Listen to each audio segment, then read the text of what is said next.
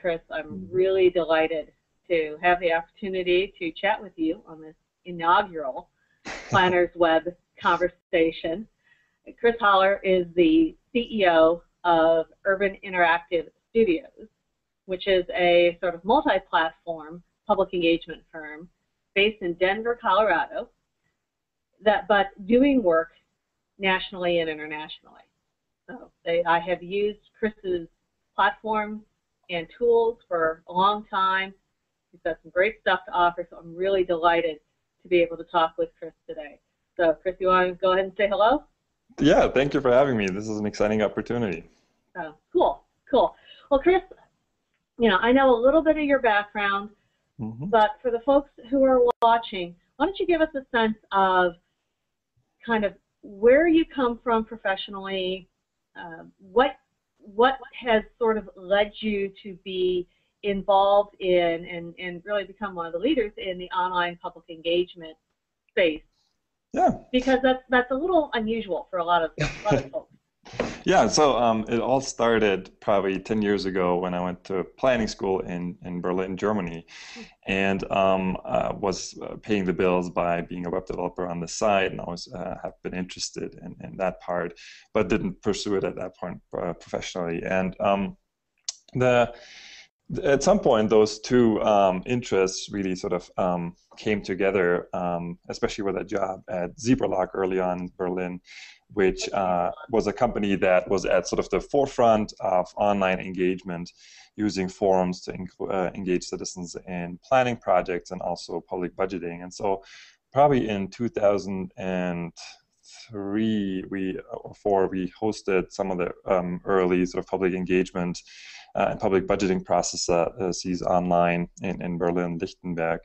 And that really sort of was the start to this and to this interest, and eventually came to the United States and worked in a couple of different positions, both on the technology side, being somebody who codes and implements these tools, and also on the process side, for example, with Public Agenda in New York, as an online engagement manager, trying to figure out the right online components for their face-to-face based approaches.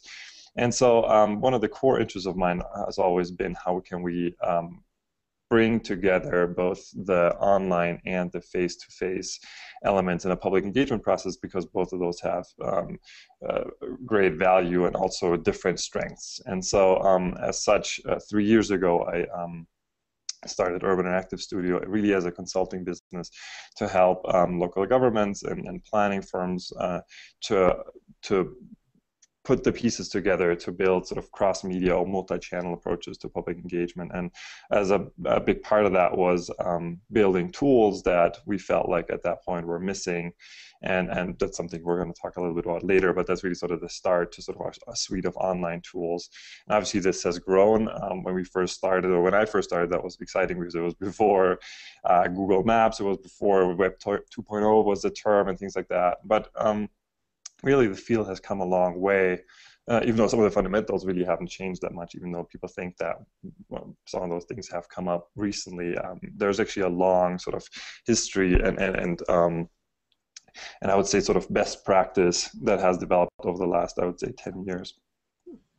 Okay, great. What do you see when you look around today, and you really have had a front row seat for this evolution, and because you started in Europe, where online public engagement sort of took off a lot earlier than it did in the U.S. We're actually relatively late comers to this field in the U.S. compared to a lot of other places. You've seen a good deal, and you've kind of witnessed a good deal of this evolution that a lot of us are still sort of barely catching up with. As you look at what's going on today, and you look at the local governments you work with, the regional agencies you work with, and you look at them sort of grappling with this online, how do we engage people, how do we work online, how do we work in person, what do you see going on? What kind of challenges, what kind of trends do you see evolving in that space? So one, I actually think from my perspective looking at this, one of the interesting things is that the attitude towards online tools has changed tremendously. When we first started that, as I said, 10 years ago, there was a lot of pushback. It's like, this is useless, nobody's using that. But all the clients we work with now, and I see this across the board, are aware that this is something that their constituents, that their stakeholders now expect. It's something that, and I think that adds pressure to them, because they realize, well, we might not be as knowledgeable, or might not have the right capacity in-house right now, or we might need to start experimenting with things that we weren't initially comfortable with. But I think it's a whole different attitude that obviously helps the field in general. Personally, I think what really is one of our core focus right now is, how do we make things work across different devices. I think we're in an area now where soon a lot more people will be using and accessing the web on their smartphones and mobile phones rather than their desktop computers. Same goes for tablets. And so the question is, how do we present information? How do we design user interfaces for public engagement that work across devices? And I think what's often overlooked is that is less of a technical question and more of a experience question. We think about mobile as more as an experience than as a technology. Meaning, if we want to engage people while they're out and about, we need to figure out how they can discover our process. Meaning, what materials do we need? We sort of have a suite of tools that we now call Reply Here, that focuses on sort of what are the postcards, the flyers, the advertisements, the elements in the built environment that people can discover, that make them curious, that make them take out their cell phone out of their pocket or purse, and then get engaged and maybe answer some questions that we have, or participate in a dialogue and things like that. And I think there's not that much knowledge about these things yet. People still think, and even though we've known this for a long time, that build it and they will come doesn't work. I think there's new requirements to do that on mobile phones and to get people engaged that way. And you're really, I think, one of the first ones that I've seen, at least in this public engagement space, or the, what's the term, civic hacking space, the Code for America type work. You're really, I think, one of the first to be thinking about and trying to figure out how to make that bridge between the physical environment, where we live every day, and how to make that a relevant connection back to that online interface. Because, as much as I feel sometimes like I live my life with my, nose stuck on my phone, the reality is that that's not how we discover the world. And if we're interested in planning, urban design, community development sorts of issues, that's where that's happening. So right. And I think there's tremendous value to really have people, to draw people into the participation process when they're experiencing the things that we are planning for in planning and urban design. Oftentimes it is about the downtowns, or the neighborhoods that need to be remodeled, revitalized, whatever that might be. And so there's tremendous value to having people, while they're experiencing the issues that we're addressing, having them participate, but at the same time, we don't have habit on our side. Like, we look at it as habit versus discovery. And when you look at an app like Yelp or things like that, that's something that comes to mind. It's like, hey, I'm hungry, I want to have lunch, let me look up what the next place nearby is, so they know that they can use their phone for it. But that's not the case for planning and for a lot of the things that we deal with in local government. And so that's why we think that discovery is really important in that case, to show maybe a plan or a streetscape or something like that on a sign, and then ask them to provide their feedback while they're there. And so, like, really this sort of having these cross-media strategies that drive people from experiencing the built environment to participating in the virtual environment. I think that's key. That's exciting. That's part of what we really love to do right now, because there isn't that much to look at this point. Sweet. Well, cool. Well, speaking of looking at things, do you want to take a little bit of time to show us some of the latest and greatest from EngagingPlans, which is, can I call that your flagship platform? Because that's kind of my understanding would be that that's kind of the main platform, and then there are... Right. So I would call it sort of our entry or sort of our umbrella that a lot of our other tools live in. We have a lot of tools that I would say are more exciting than EngagingPlans itself, but I think what it solves a very core problem that we're experiencing, that oftentimes, like as far as I can tell, none of the other tools that are currently available for public engagement solve, which is sort of the basic information needs. And so what we tried to do over the last couple of years is build a website toolkit that's specifically targeted at planning projects, meaning it makes things like event management, document sharing, building surveys, answering frequently asked questions, maintaining a mailing list, all those key features that everybody really needs. And then having the more exciting and more in-depth sort of participation tools on top of that. That's sort of really our goal with EngagingPlans, and that's why it's very low cost. It's something that we often pretty much bring into all our projects, and then sort of figure out based on the needs of the client whether they want to use one of our other tools or whether they want to use some of the other great tools that are out there, which typically plug in very nicely. Yeah. And that's before you show us, can you talk a little bit about why engaging? I mean, a lot of folks still have this picture in their head that if they're going to do a website, whether it's for a department or a program or a planning initiative or whatever, that they're going to have to go find somebody to build the sucker from scratch. And that's very much not the case anymore, and you guys are, EngagingPlans is a great example. So without, kind of try to teach us coding 101. Can you explain a little bit why this is a relatively easy approach to use? Yeah, so I think you're right. So there's a couple of things that sort of would be an alternative here, which are often used. So one is you host it on your own city website, but then you end up, because your IT team might not give you more than 2 or 3 static pages, you have these long and never-ending pages that are really hard to find, and that's sort of one issue on the one side. The other piece is that there's obviously things like WordPress.com where you can build a website for free, which to a certain degree is a great way to do that. The challenge that comes with it, we find, and that's sort of one of the things that we really focus on, that most of our clients tell us that they are worried that they have a hard time maintaining the site, that they need some staff person who needs to know a certain amount of HTML and a certain amount of user interface and user experience design.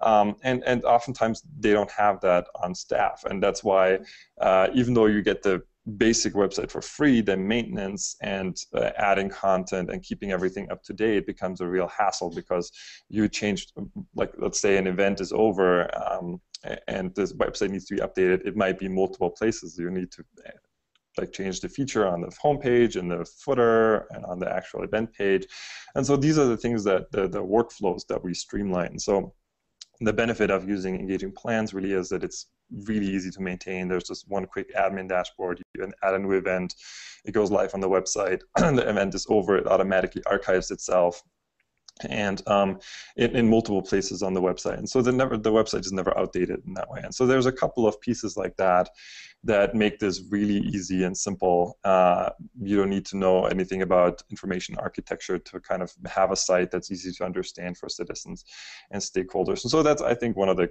core pieces. The other thing that is really nice, it has a couple of basic public engagement features built in, like surveys, like asking simple questions that people can sort of in a discussion forum style answer. And then the biggest benefit is it's responsive, which is a new web design trend that makes sure that the website can be easily viewed on desktop devices, they can easily be viewed on tablets, on cell phones, and also on kiosks that you might use in a public workshop setting or in an open house setting. And because it does these things seamlessly without having to install anything, without any other requirements really, it lowers the threshold to participation, and it gives everybody the opportunity to provide these sort of processes that I mentioned earlier, where you could build a survey and have like ask people in your meeting or ask people on the street to go to this website and fill out the survey real quick.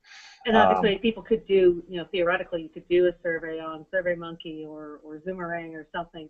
Right. The really nice thing here is that it's the same survey functionality. In some cases, I think it's a little bit better, but it's also right there with the same information. It's linked to the same mailing list, so you can have a mailing list connected to this that then goes out automatically when there's a blog update or there's new information or there's a survey or an event, and you don't have to keep reinventing the wheel like you would trying to use a suite of unconnected free platforms. Right. It feels less like a patchwork of things, and it's really one sort of. It comes out of one box. And with staff shrinking in size and people trying to do these kind of things, in their spare time, whether they're planning commission members or they're staffers, it looks like it's going to be easier, and it ends up being to use some kind of free thing, but it ends up really not. So good. No. All right, you wanna show us what you got? Yeah, definitely. Let me look here real quick. Okay. So let me just double check. I'm assuming you can see my screen now. Yeah. And this is an exciting project we've done in Guelph in Canada. How do you pronounce that? Guelph. And you can see the homepage has sort of a nice image slider that really helps sort of highlight some of the things that are currently going on in the project. It was about a community. I'm sorry, for non-tech people, the image slider is that big picture across the top that keeps changing. Right, exactly. And a couple of sort of call-out blocks with background information and ways to get involved. And typically these sites, looking at them, this is sort of our basic version where we customize them to a point where it's very city or community specific with their color scheme, logos, background information, things like that. And as I mentioned before, as you start looking at this from different devices, you can see how the content changes and wraps around. And then again, once we go to a mobile format, you can kind of see that, for example, the navigation changes to be easily usable on a mobile device. And all the content kind of wraps around and becomes a lot easier to access. And just to kind of make it clear what Chris was just doing there, when he clicked those boxes across the top, he's actually not on the website, he's on the developer platform, and he's showing what it ends up looking like on a desktop versus a tablet.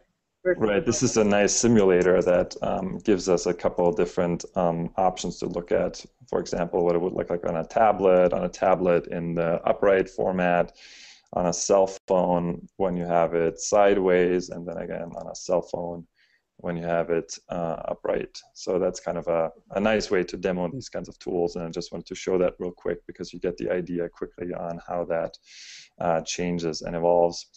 And so, as you can tell, there's your typical features that any project website would need are in here, from document sharing, or you can easily upload documents or link to documents that are on other pages or other resources, and kind of filter them by your needs and sort of add categories to them, to events and past events. Again, this kind of goes back to what I mentioned earlier, that all the events that are listed here at some point were in the upcoming events list, and then see, I don't know if they have anything upcoming right now. Yeah, there's a couple of events upcoming, and as soon as those dates pass, they'll automatically move into the past events section.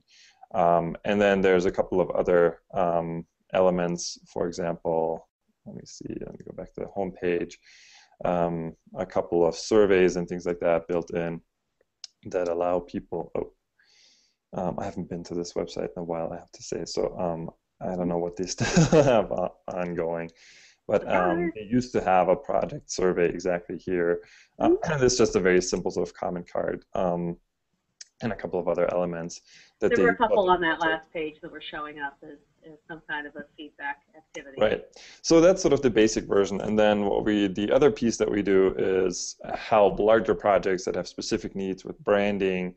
In this case, the Imagine Central Arkansas project, to build something on top of EngagingPlans that's very engaging. And I think this project will highlights very nicely sort of the different elements that we can bring to the table. So they wanted to have basically a large timeline, a very visual timeline that sort of documents the process. So as we goes further back in history, you can kind of see that there was a phase 1 that started. We had a kickoff event. You can learn more about the kickoff event. Had a couple of different exercise or public engagement features built in, like this treasure places exercise, and sort of some quick elements of to get some feedback and some baseline understanding of what's going on. And really, so for example, some of the more advanced tools was this treasure places exercise, where we asked citizens early on to submit their favorite places in town. You know this from the Cincinnati project we're doing together. In this case, they added really a ton of places across the region, and people were able to log in or not log in, but go to the website and rate those and comment on them.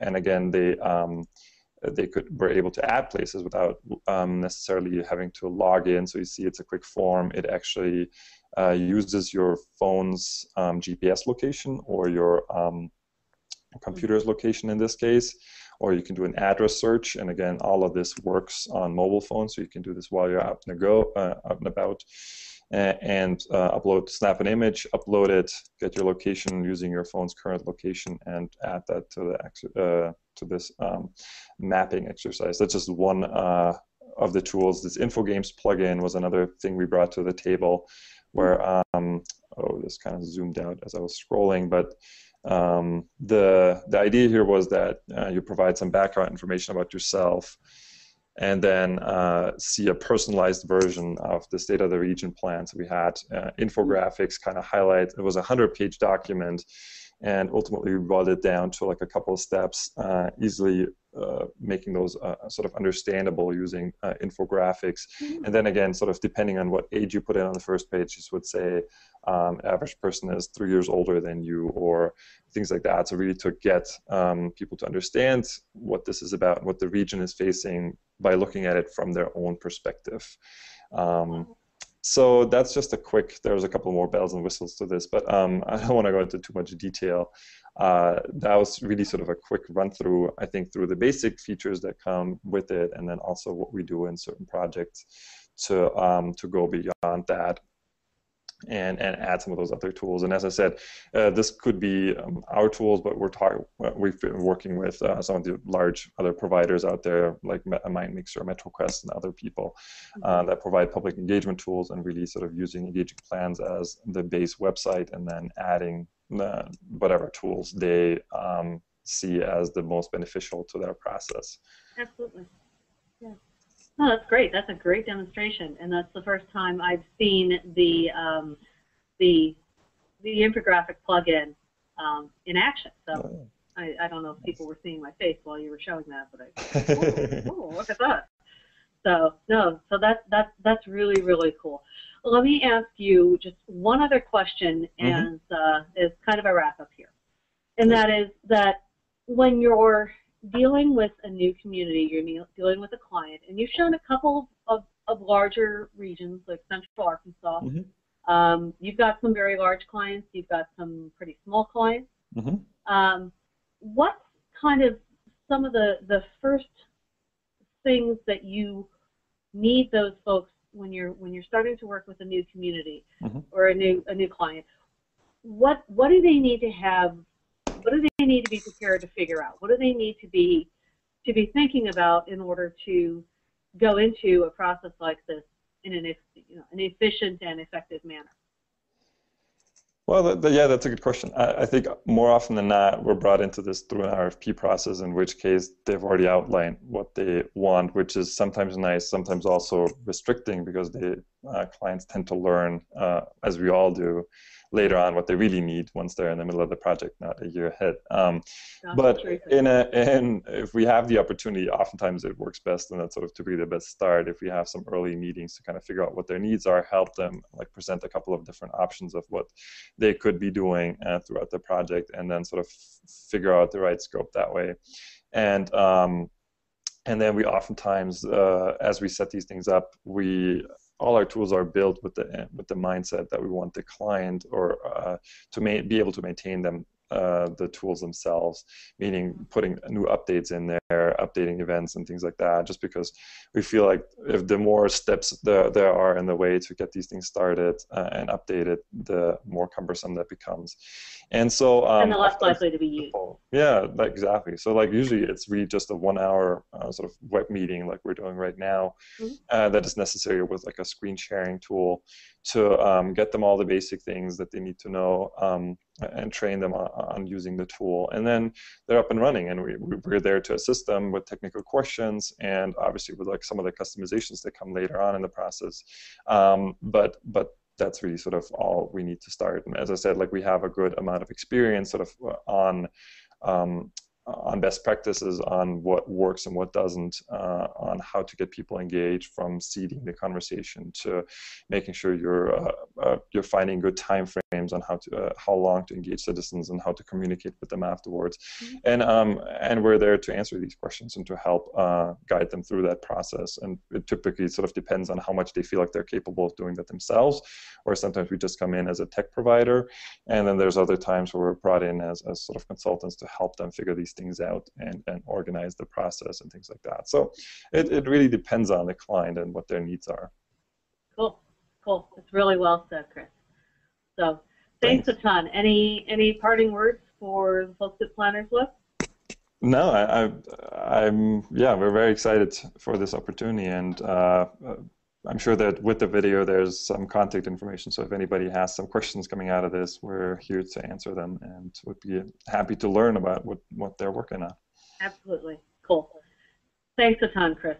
I appreciate it, and this has been Della Rucker for Wise Economy Workshop and PlannersWeb.